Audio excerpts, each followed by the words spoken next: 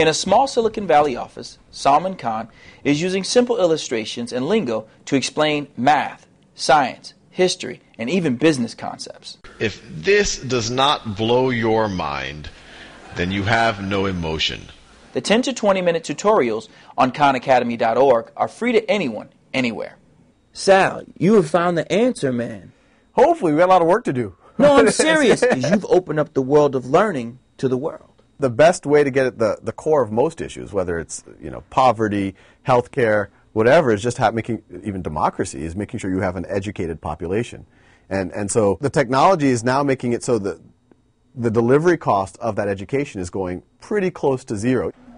Instead, you get 31, I said negative 31. Dean Brettel uses Khan Academy as a tool for homeschooling his 2 children. What I like about it, and what I think the kids like about it, is that you can work at your own pace. They don't understand the video yet, they can pause it, they can rewind it, they can watch it multiple times. 7. And you already got the 2s. And with Khan, you have to master all the material before moving on, with only hints to help you. If you're struggling with something in a regular school and you don't get it, but you take the test and you get A C. a C on the test. Can't move on with a C here. That's right.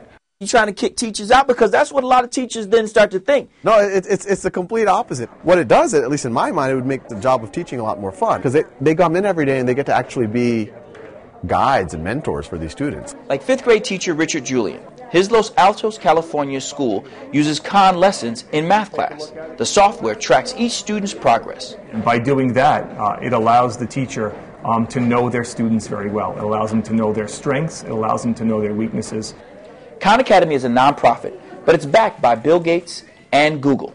You could make money from this, you know. You could make a lot of money from. How many distinct users do you have per month? It's pushing 2 million now. You're the math guy, but $1 a piece isn't that much to charge. You're doing this for free, partner. What gives?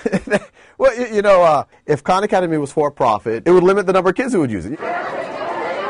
Hopefully when I'm 80, I can say, wow, there's 1 billion kids that use it, and maybe we'll continue to use it. And maybe even after I'm gone, this can be an institution that can last for 100 years or 200 years.